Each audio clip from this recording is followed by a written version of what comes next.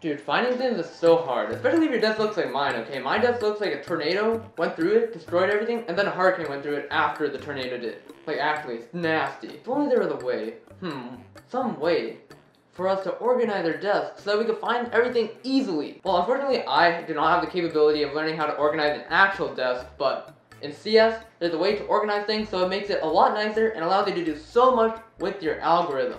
Hello everybody, I'm Karar, and today we're going to be talking about how to do the online sorting, not the actual physical sorting because I'm bad at that, but we're going to be doing some epic computer science sorting. We're going to be talking about sorting, what it does, and how you could use sorting to do a lot of cool algorithms. So for the most part, you don't really need to know how sorting works exactly, but you just need to know that after an array is sorted, what happens to it. So basically, let's say that we have an array, right? We have like our 3, 1, 5, 6, 2, 4, 7, I don't know, something like that, right? So basically, sorting does to this array what you would kind of expect to do, right? Like if you sort something, you organize it. Like how else would you organize an array? It basically puts it in order from least to greatest, or greatest to least, however you want to organize it. Basically, sorting just puts it in a very nice format, just makes the array a lot nicer in general. So, in this case, we would go 1, 2, 3, 4, 5, 6, 7. Epic. Now, I know this doesn't seem very impressive, right? Like, anyone could just put an array and sort it order, hooray! No one cares! Well, yes, you should care, okay? It's actually super useful. But before we get into why it's useful, let's first look at how you code stuff. I keep saying that you don't know how it works, and I'm serious, because all of the languages that you probably use in USACO, they all have it implemented for you. Like, if you code it up during the actual competition, that is wasting your time. So you should use the previous algorithms that are already coded into the language. So let's start with C++ and see how to do sorting in that. Alrighty, so let's say that we have an array. Let's put our array from their previous example. Alright, so we have an array, right? Now we want to actually sort this array, and the way we do that is we first include algorithm. Alright, so now we have algorithm included. Now we want to sort the array. So basically, it's pretty easy in C++. All you gotta do is you go here, you do sort R, comma, R plus the size of R, which is 7 in this case, and that's it. Now, if we print out our R, it's going to be sorted. So let's print it out before and after so we can see the difference. Alright, now we run our code. So see, look. Basically what the sort did is it took what we had in the beginning, it put it all in order, and then it printed it out. Alright, so that's pretty cool. What if we wanted to do it with a vector in C++? Then, it's basically the same thing, except, let me show you. So basically for vectors, it's exactly the same as for arrays, except, if you look at the sort line over here, you basically have array.begin and array.end over here. Pretty cool. So that's C++, right? Now, not all of you gotta do C++, so let's see how to do it in Java. So we wanted to sort this epic array. All we gotta do in Java is to write arrays.sort A. And then we just do the same printout at the end and we'll see how it changed. Pretty epic. And then one more thing for Java, if you want to sort an array list, then it's slightly different. So if you're doing this, instead of using arrays.sort, you use collections.sort. Very cool. That's Java and C++ down, and I know that a couple of you guys do Python, so I personally don't know how to do Python off the top of my head, so we're gonna figure it out together. Dude, it's probably something troll. Dude, Python's always troll. So let's see. It's probably you just put sort and then the name of the array. Calling it right now. Dude, Python's pretty predictable, not gonna lie. Alright, sort in Python. Oh, am I right? Am I right? Aw, no. It's numbers dot sort. God dang it. But anyways, yeah, so this is basically how you do it. You basically have your list over here, you got your list of numbers, then if you want to sort that list of numbers, you just do numbers.sort and you get a sorted array. Very cool. Alright, so now that we know how to do the code, you're like, great, okay, we know how to make it sorted, it looks cool, yay, I love sorted arrays, but what's the point? Like, I don't care if you can put numbers in order, there's no point in putting numbers in order, what's the point? Well, young grasshopper, there is a point, okay? There's actually a lot of points. Because sorting, you can do a lot of stuff. Maybe this is not the best example, so let's change up the example and I'll show you. So let's say that it's like 5, 2, 3, 3, 4, 1, 7. Okay. Now if we sort this, we get something pretty epic. We get 1, 2, 3, 3, 4, 5, 7. Now it's cool. The first thing that you probably notice in this array is that both the 3's get put next to each other. And like, basically, all the ones that are the same get put next to each other, and this is super useful. So, like, immediately you can see, like, if you wanted to count which the mode of the array is, you can immediately do it if you sort it, right? You basically go through it, you're like, oh, there's only 1, 1, because it changes to a 2 the next time. There's only 1, 2, because it changes to a 3. but there's 2 3s because there's a 3 and then another 3. And then we know that these are all the 3s in the whole array because we sorted it. It's pretty cool. The main thing you should always keep in mind once you sort an array is that everything to the left of a number is going to be smaller than it, and everything to the right is going to be bigger than it. So if we wanted to see how many numbers are smaller than 7 in this array, we basically look, oh, wow, 7 is the, 7th number in this array, right? So that means that there must be 6 other numbers that are smaller than it.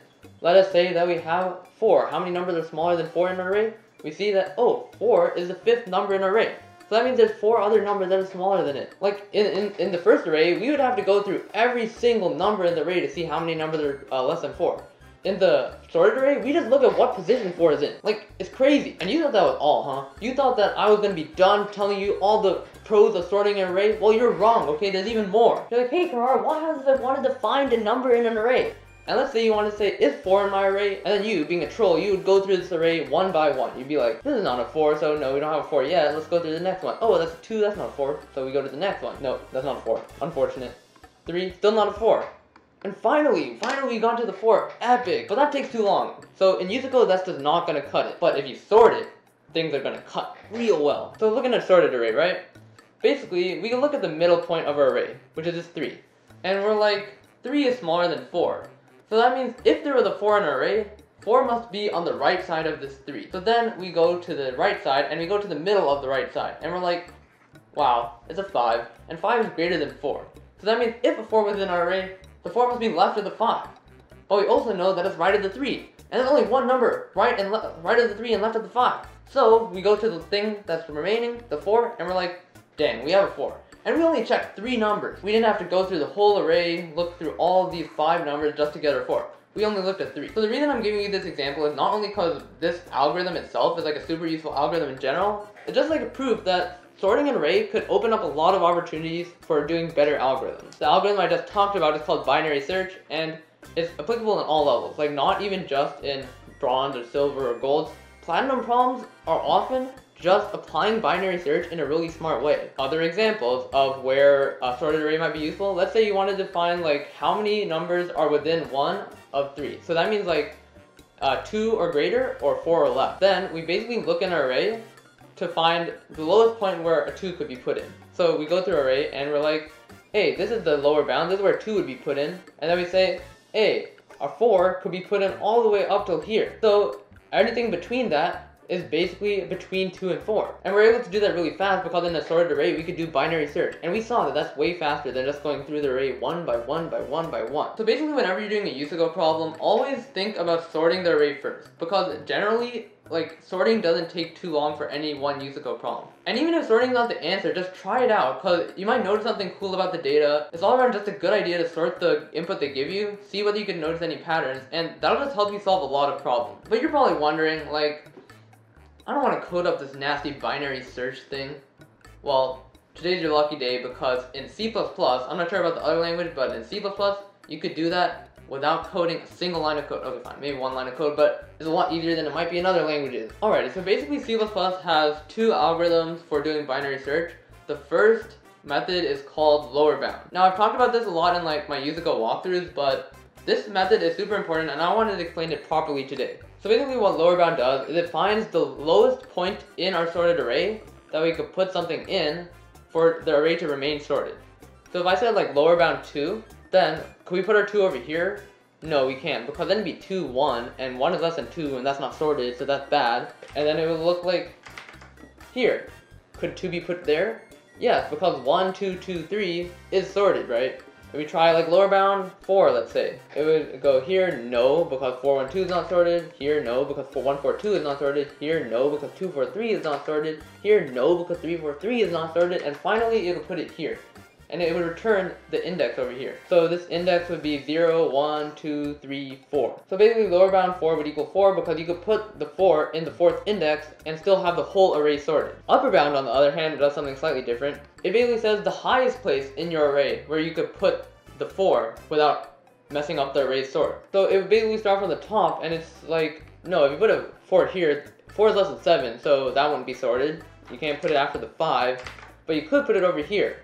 So it would return 5, because you could put the 4 in the 5th index and still have the overall array sorted.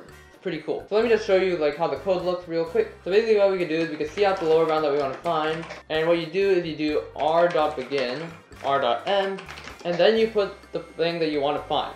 So in our case we wanted to find 4, but the thing about C++ is lower bound returns an iterator, not an actual number. So if you want to just get the number, like you don't even know what an iterator is, it's pretty useless, but all you have to do is subtract something called array.begin, and you should be good. And if this all goes according to plan, which it better, it should give us 4 like we decided in our example. Very epic. Okay, that's basically it. That's all I wanted to say about starting. It's a pretty useful thing. I found like a pretty good problem example of this, but I think that would take a bit of too much time in this particular video, but I will do that next as my USACO walkthrough for my next time. Alrighty, I hope you guys enjoyed the video. As always, if you enjoyed the video, leave a like and subscribe for more. Thank you guys so much for watching. If you guys want more of these crash courses, let me know. A lot of you guys have asked for them, which is why I'm making it. So yeah, thank you guys for watching, and see you guys next time.